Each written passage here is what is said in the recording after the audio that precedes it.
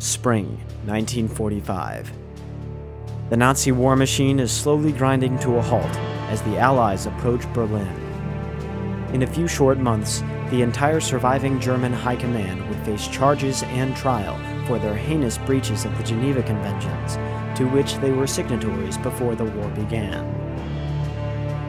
This is one of the greatest examples of international debate and diplomacy as we explore the Geneva Conventions.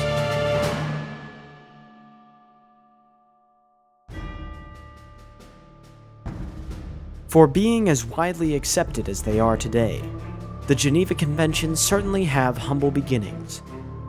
It all began in the fields of Europe during Napoleon's conquest. This effort to humanize war was the product of a sort of sense of international revulsion at the way battles left human carnage behind. A Swiss gentleman from Geneva named Henri Dunant, he wrote a book called A Memoir of Solferino based on his experiences of witnessing a terrible 1859 battle between French and Austrian forces.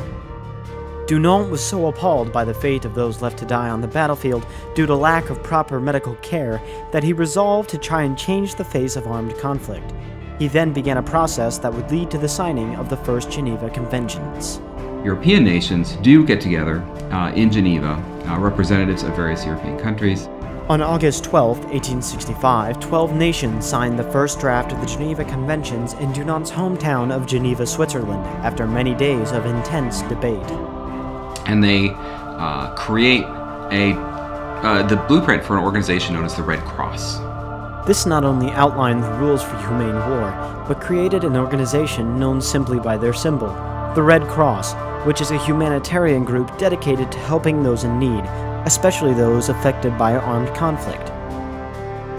Hearing of Dunant's great success, American Clara Barton campaigned heavily for the adoption of the conventions in the United States, as well as the creation of the American Red Cross.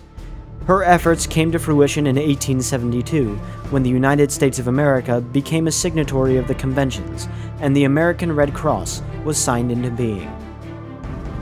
Henri Dunant was awarded the first Nobel Peace Prize in 1899 for his contribution to the welfare of society.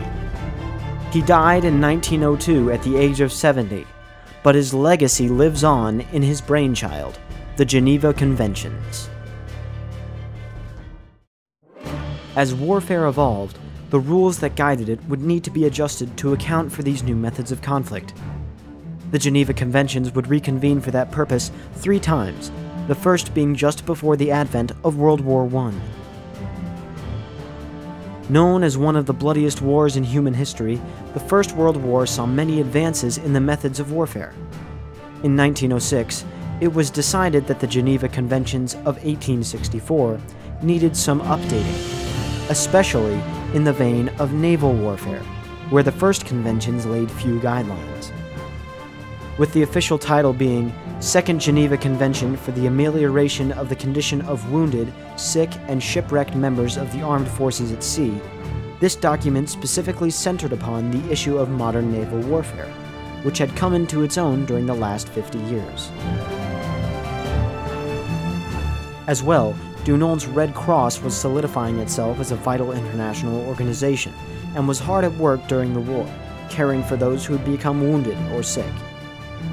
However, the septic conditions in which the Great War was fought certainly hindered the effectiveness of their services. After the experiences of World War I, the world found that it had a new problem in warfare: prisoners of war and how they should be treated. Once again, it called for the convening of nations in Switzerland in the year 1929 for a new draft of Geneva documents, officially titled Third Geneva Convention relative to the treatment of prisoners of war.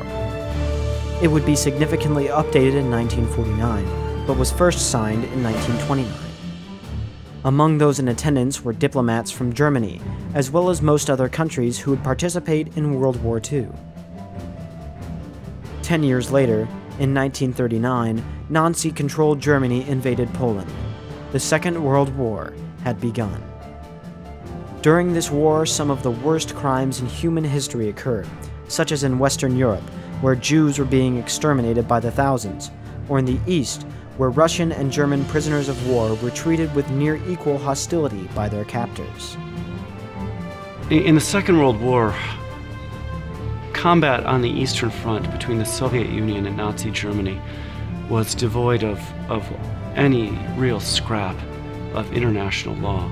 And there was no pretense that anyone was paying attention to the Geneva Conventions or any of the basic rules of international war.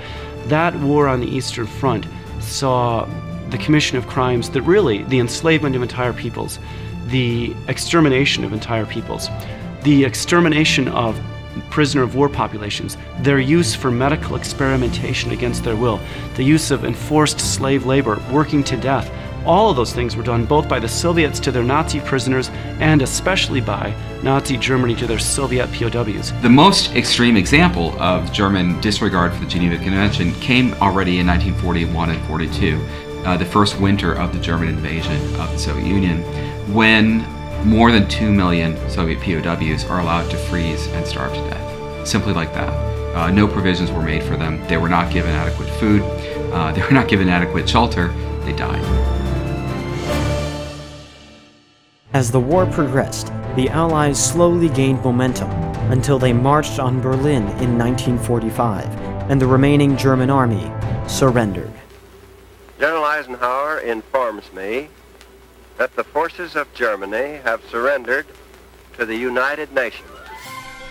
From New York to Moscow, the celebration rang out from the jubilant throngs of citizens flooding the streets. But the work was not over. Now the Allies were left to deal with those who had perpetrated these atrocious war crimes over the past 6 years. A War Crimes Commission decided that individual acts committed by the lower-ranking Nazis would be dealt with by military courts. For the surviving high-ranking Nazi officials, much international debate and diplomatic action yielded the idea of the Nuremberg trials.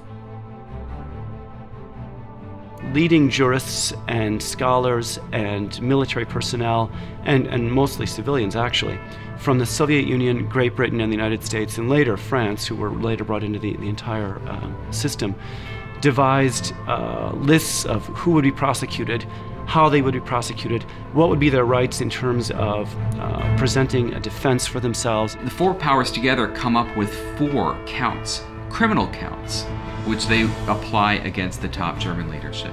And the first of these counts is conspiring to prosecute an aggressive war. And the second count is conducting an aggressive war. These two are obviously connected with one another. In any event, the parts of the Nuremberg trials that we pay most attention to now are the third and fourth counts. One of them having to do with war crimes, and one of them having to do with crimes against humanity. War crimes is probably the more easily explained of the last 2 offenses, but crimes against humanity is the more serious charge. Crimes against humanity entails extermination, enslavement, imprisonment, or torture in any way against any civilian population. Most defendants were found guilty and hanged, but one of the most important guilty parties, Hermann Goering, committed suicide the night before his hanging. 3 were acquitted, and the rest sent to prison for a varying number of years. Though it is often difficult to see their application today, what with the nature of modern conflict being that of unconventional strategy involving guerrilla and terrorist warfare, the Geneva Conventions were a paramount breakthrough in international cooperation and diplomacy, and played a major role in the aftermath of World War II. For if there were no Geneva Conventions, there would not have been any justice at Nuremberg.